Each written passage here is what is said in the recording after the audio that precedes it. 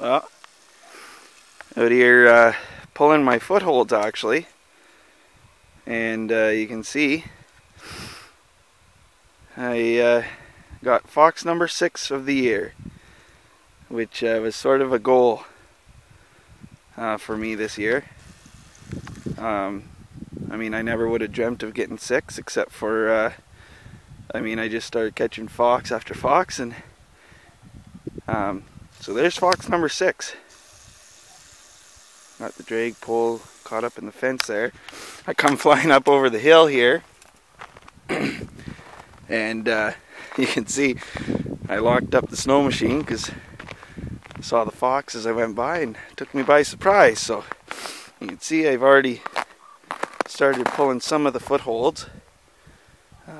So get the gun here and get this guy dispatched, and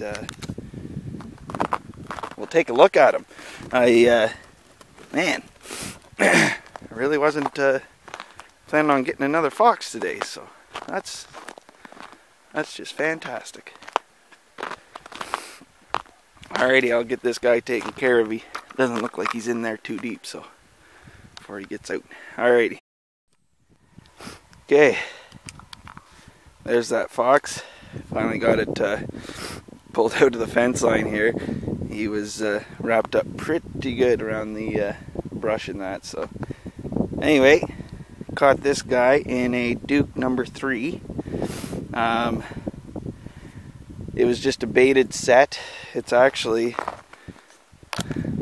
way down there near the opening of that fence is actually where the trap was set.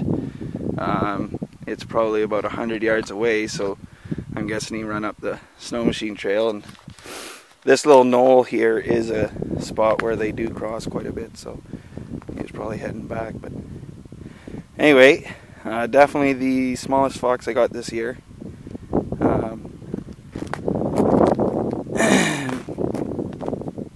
Nice color, but small, and you can see I had him right by the pad. It wasn't a real deep catch, but anyway, held him. So there it is, fox number 6. Pretty happy. Alright guys, I still got some more footholds to pull. I'm gonna leave my coyote snares out, but fox is closing up here on Tuesday, so I figured we got some nasty weather coming in. It froze rain last night and it's all crusty, you can hear, so I didn't figure my footholds would be working too well, and with only a couple days left I didn't figure I'd reset them. So anyway, happy to get this guy. We'll go and pull the other footholds and check the snares.